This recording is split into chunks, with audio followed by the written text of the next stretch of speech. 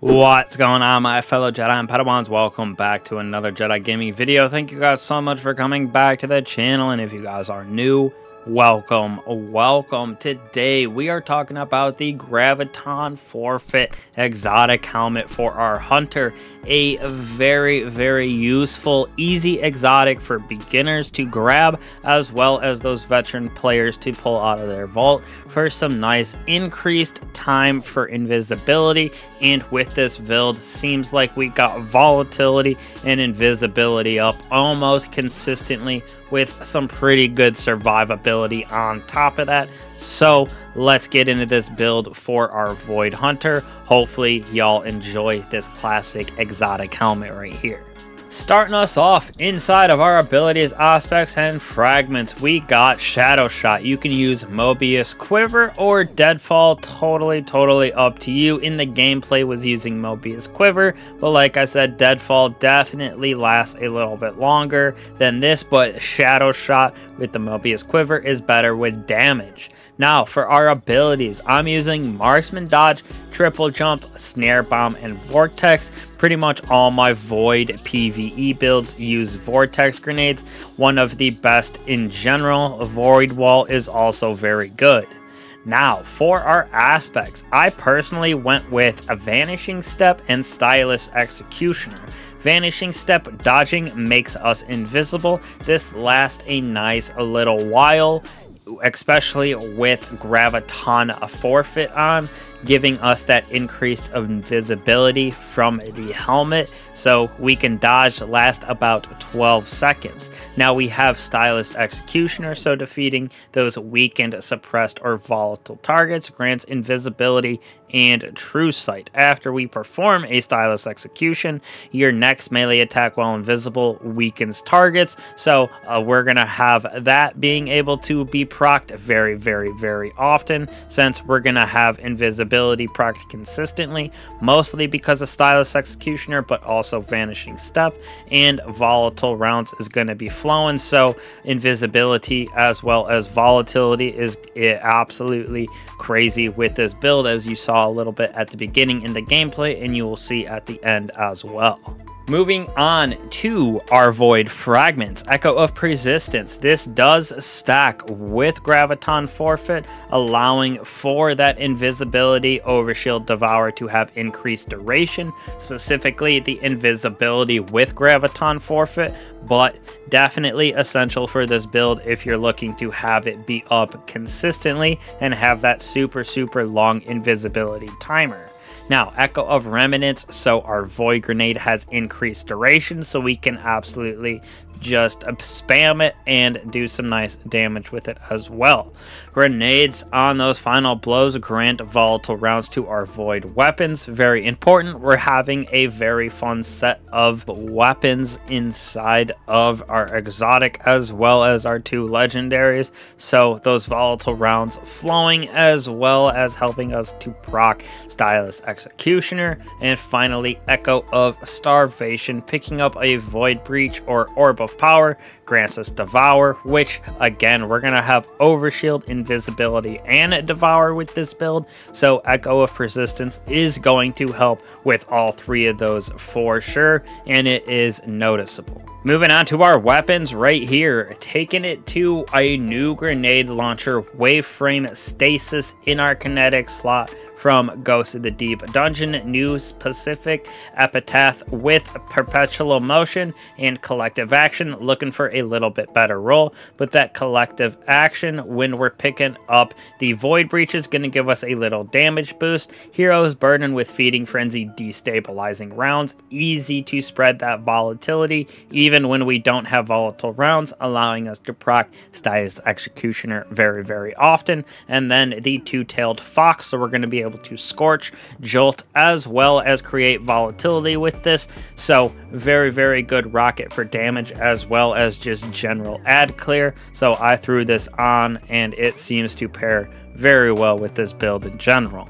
Now, kind of like I stated at the very beginning, Graviton Forfeit is a trusty, dusty helmet that everybody can use. New lights get it from that nice Ikora quest, as well as veterans probably have a nice juicer roll stashed away in the vault, and it is very useful, especially in seasons when our artifact looks like this. So specifically, we're using that authorized void mods and our 3 right here in the middle onto the breach, protective breach, and supernova.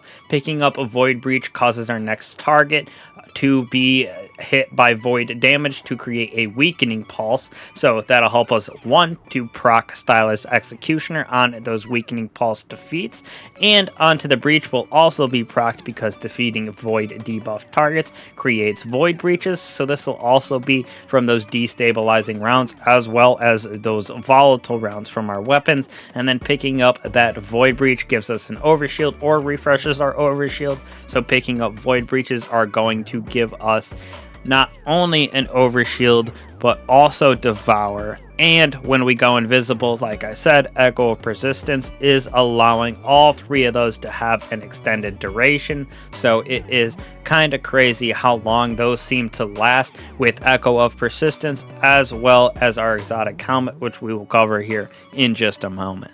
The old trusty dusty in Graviton Forfeit right here. Vanishing Shadow. Increase the duration of any invisibility effects while you are invisible. Our melee recharge is faster, our reload is faster, and our recovery is greatly increased. One of the reasons that my recovery is only 18, but nobody's talking about that, okay? It's all about the helmet and the crazy amount of overshield, devour, and invisibility that we can get with this helm.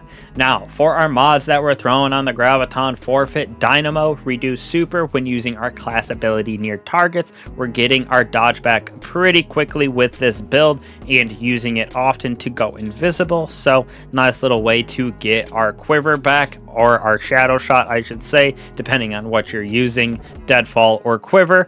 Now we're also going to be using heavy ammo finder for that nice two-tailed fox, and void siphon right here, so our SMG as well as two-tailed fox are going to create orbs of power for us, which we can use again for that devour, as well as to get our super back a little bit faster.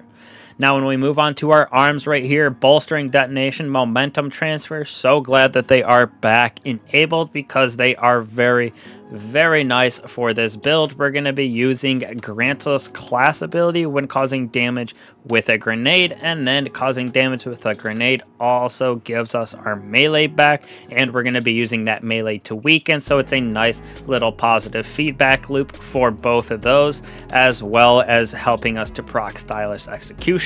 Then firepower, we're going to be getting those grenade defeats to cause orbs of power to drop, so we can use those for armor charge and devour with this build as well.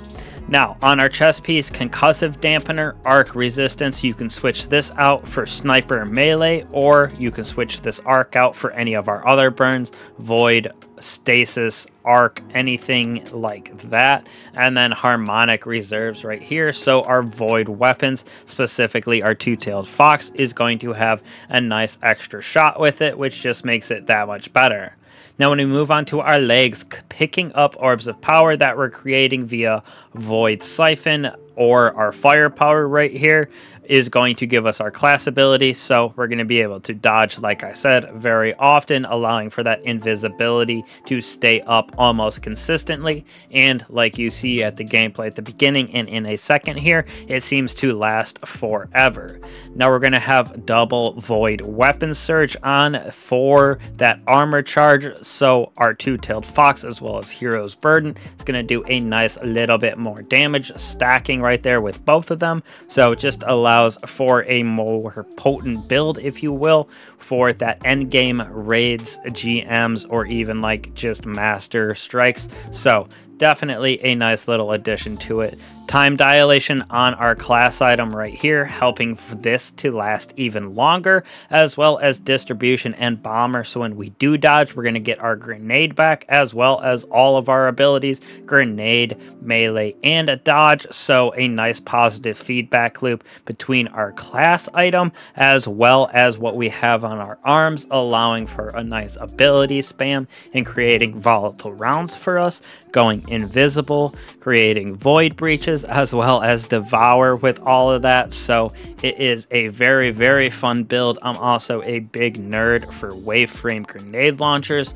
so that nice grenade launcher in a new specific epitaph from the Ghost of the Deep dungeon just seems to hit right for me. So definitely need to try this build out, especially in a void season like this. It's gonna be an S++ build, but normally this is a trusty dusty. That's why Bungie gave it to us for that new light quest in Ikora. So definitely pull this out, veterans, if you got a nice juicer roll. New light players, this is a very fun, easy build for everybody to use with near infinite invisibility that lasts darn near 20 seconds. So thank you guys again for the support. Y'all have been absolutely killing it. And don't forget to hit that subscribe bell, join the Discord so you don't miss out on any of these builds, god roll guides, live streams, anything like that. So I appreciate the support again. I will catch all y'all in the next one. Peace.